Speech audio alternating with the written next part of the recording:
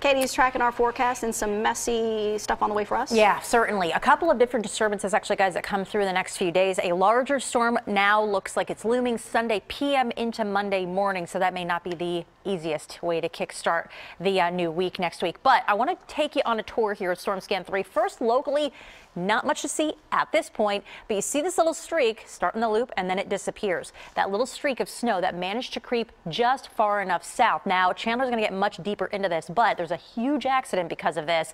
This is a 6-hour loop right around Ambler. There's 309, and you could see, I mean, it goes by quickly, but there was just enough light snow, and if this was the culprit, that it left behind some slick travel. And you're still finding even what appears to be a wet surface here right as the headlights lighten that up here on Main Street in Bethlehem, for example. One of the cameras where we did see some snow, if you look close, you can see that snow-covered back windshield there on the car. So that was a problem, and it's led to many more this morning, unfortunately, but it's gone now. Now, here's the thing. You are still going to see some sun glare through the majority of the day.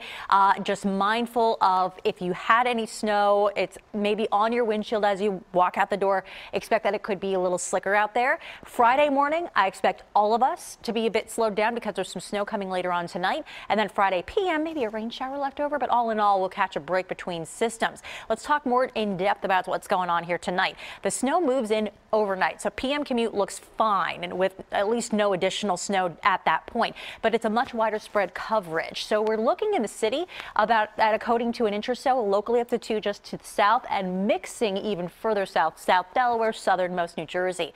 Now that happens late tonight into tomorrow. Saturday, watch for a morning mix, and then on Sunday night into Monday, that next heavier hitting storm is going to be making an arrival. Chandler?